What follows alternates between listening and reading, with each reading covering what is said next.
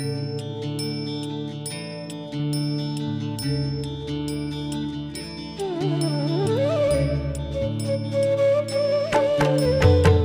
மகா கணபதியே நமக. வணக்கம் நேயர்களே, இது ஆடி மாதத்திற்குண்டான பலன்களை பற்றி பார்த்து கொண்டிருக்கிறோம். இதில் இப்போ பார்க்க போகிறது சிம்மராசி நேயர்கள். சிம்மராசி நேயர்களை பொறுத்தளவு உங்களுடைய 2 மிகப்பெரிய யோகத்தை கொடுக்கக்கூடிய கிரகங்களாக கருதப்படுகிற வியாழன், செவ்வாய், இந்த 2 பேரும் கொஞ்சம் வீக்காக இருக்கிறாங்க.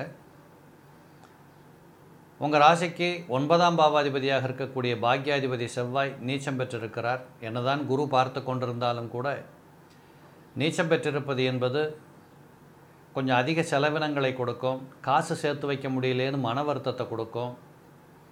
50 ரூபா பண்ண வேண்டிய இடத்துல 1000 ரூபா செலவாகிற மாதிரி எனக்கு மட்டும் விடியுதே, என்ன பண்ணுறதுன்னு தெரியலேங்கிற மனச்சஞ்சலங்கள் வரும்.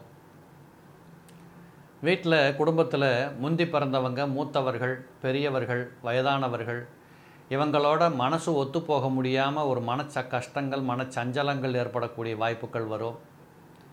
சில பேர்களுக்கு நீண்ட தூரங்களுக்கு பயணம் பண்ண வேண்டிய வாய்ப்புகள் இருக்கும். அதில் கூட உங்கள் டாக்குமெண்ட்ஸ் இதெல்லாம் சரியாக இருக்கான்னு பார்த்துக்கணும். எதையாவது மறந்து வச்சுட்டு போகக்கூடிய வாய்ப்புகள் வரும். உங்களை நீங்களே தாழ்த்தி கொள்ளுகிற மாதிரி உங்களோட ஆக்டிவிட்டீஸ், ஆக்ஷன்ஸ் இதெல்லாம் கொஞ்சம் வரக்கூடிய வாய்ப்புகள் வரும். இதையெல்லாம் சற்று கவனத்தில் வைத்துக்கொண்டு செயலாற்ற வேண்டும். அதுபோல் 5ஆம் பாவாதிபதியாக இருக்கக்கூடியவர் 4ஆம் இடத்தில் விருட்சகத்தில் வீற்றிருக்கிறார்.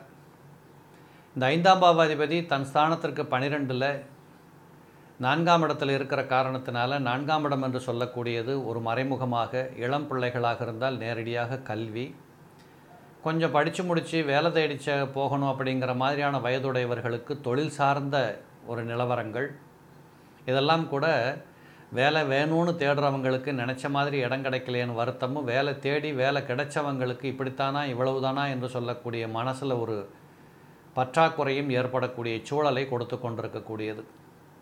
அதுபோல் 5ஆம் பாவாதிபதி கொஞ்சம் வீக்கடைகிறதுனால பிள்ளைகளின் மூலமாக பெற்றோர்களுக்கு செலவினங்கள் கூடும், அல்லது பிள்ளைகளின் மூலமாக பெற்றோர்களுக்கு மன நிறைவு இல்லாத ஒரு போக்கு ஏற்படும்.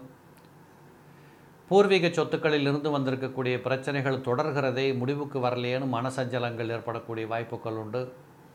சில பேர்களுக்கு தாய் மாமன் சம்பந்தப்பட்ட வழிகளிலிருந்து சில செலவினங்கள் வருவதற்கு வாய்ப்புகள் வரும். தவிர்க்க முடியாததாக வந்து அமையும்.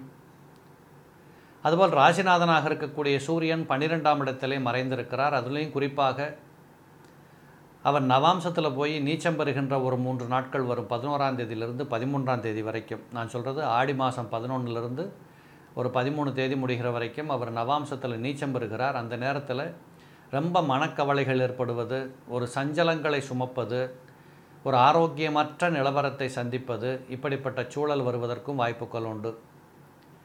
அடிப்படை ஜாதகத்தில் உங்களுக்கு நடக்கக்கூடிய தசாபுக்திகளின் பலம் சரியாக இருக்கிற பட்சத்தில் இதில் சில மாற்றங்கள் நிகழும், நன்மைகளும் ஏற்படக்கூடிய வாய்ப்புகள் உண்டு. அதனால் இந்த ஆடி மாதத்தை பொறுத்தளவு சிம்மராசியில் பிறந்தவர்களுக்கு கொஞ்சம் கஷ்டத்தை சுமந்து ஆனால் பொறுப்புகளை சரியாக செஞ்சோம் அப்படிங்கிற மனநிறைவோடு ஒருவரை ஒருவர் முட்டிக்கொள்ளாமல், மோதிக்கொள்ளாமல் இருக்கின்ற நிலவரத்தை, கள நிலவரத்தை புரிந்து கொண்டு செயலாற்றுகிற பட்சத்தில் நிச்சயமாக இந்த மாதத்தை வென்று காட்டலாம், விலகியும் வாழ்ந்து காட்டலாம். பயப்பட தேவையில்லை. மீண்டும் நாம் அடுத்த நிகழ்ச்சியில் சந்திப்போம். நன்றி, வணக்கம்.